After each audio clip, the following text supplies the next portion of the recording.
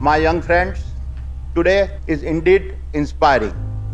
We are in the business of energy, and I must admit, I have never felt this energized before. This is the power of your generation. I look forward to each of you, and you are indeed some of the best talent our nation has.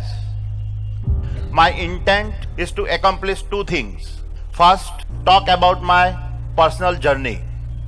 I decided to come this time, hoping that if my story could set an example for even a handful of you, I would live satisfied that I had some impact.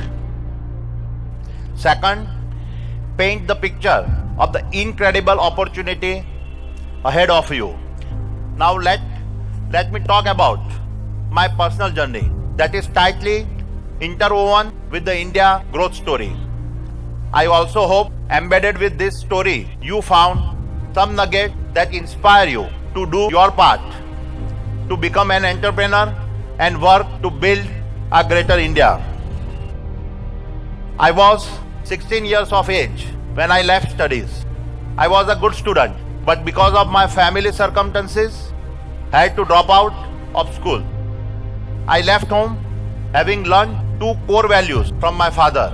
First, commitment to the promises you make to yourself, and commitment to the promises you make to others. Both of these have to be in absolutely harmony. Second, avoid over-analysis of situations and have the courage to make quick decisions based on your natural instincts. I have followed both this value in every action I have taken. Having left studies, I moved to Mumbai in 1978. Landing in Mumbai with nothing in my pockets was exciting as well as daunting. I wanted to be an entrepreneur, the raw optimism of a 16-year-old boy. My first step in my entrepreneurial journey was learning to assort and do the valuation of diamonds. In less than 3 years, I had started my own diamond trading brokerage. I still remember my first trade with a Japanese buyer and my commission of rupees 10,000. I felt terrific that I had created this opportunity by myself, and for a teenager, there could not have been a greater confidence booster to get started.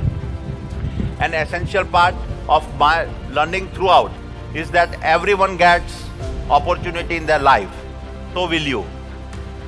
However, the two questions you will need to answer: can you connect the dots early enough to recognize the opportunity coming at you? And then, do you have courage to relentlessly chase it down? Let me elaborate how essential these two principles have been to me.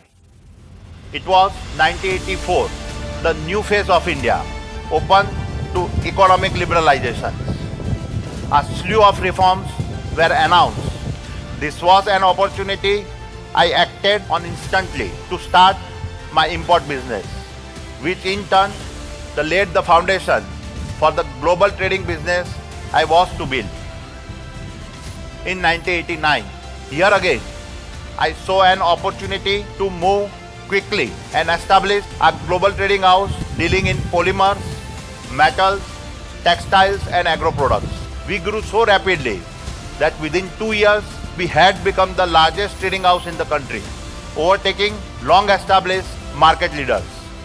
Thereafter, in 1994, we executed on our first IPO. While the IPO was successful, it opened my eyes to another opportunity. All that we had was raw enthusiasm. All that we had was a belief in ourselves. Rest is the history. My young friends, less than a decade, we were largely known as a trading house and a one-pot company. Today, we are the country's largest ports and logistics business, largest private thermal power business, largest private transmission business, largest renewable energy business, largest coal trading business, largest mining business, and largest agro business, all in less than 10 years. Behind each one of these are inspirational stories of guts and sacrifices people have made to make all this happen. Along this journey, we also built the world's largest thermal power plant site within the private sector, the world's largest import coal terminal, and the world's largest single location solar generation farm. If I, against all odds, made it as an entrepreneur, there is no reason why there cannot be 1,000 greater entrepreneurs amongst you. My young friends, we live in a blessed country. You are at a point of time where the future of our nation is full of incredible growth opportunities. Let me now elaborate on some of my fundamental learnings that I hope will be useful to you.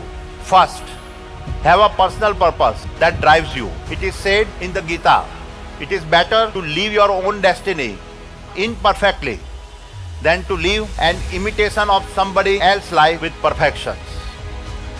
Purpose is identified as something that you see as your destiny 10, 20 or 30 years from now.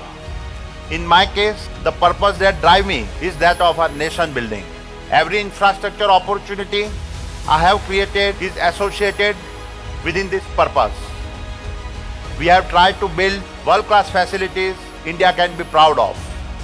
It is my power of purpose that keeps alive my will to win. We also created significant shareholder value. An investor owning one share of Adani Enterprise at its 1994 IPO price of rupees 150 would today be holding a share worth about rupees 1 lakh. This translates to a return of over 650 times in less than 25 years. My young friends, the rate at which science, technology, economics and geopolitics is merging, the only way you stay on top of this by ensuring you are continuously learning. Even today, I try to spend a couple of hours reading every day, listening to people from sectors that I know little about, making a couple of trips to Silicon Valley to see how game-changing technologies are impacting every facet of our life. All this allows me to paint for myself the larger picture about where the next set of opportunity will be created. Therefore, develop a passion for learning. This is the only way you never cease to grow.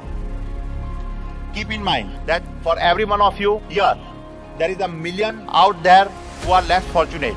Therefore, whatever you do, do it keeping your greater purpose in mind. Do it for your parents who have invested their life in you.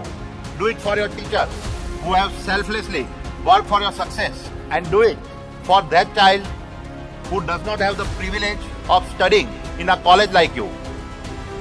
My young friends, I wish you the best. May all your aspirations come true and may you take our nation, India, to great heights. Thank you. Jai Hind.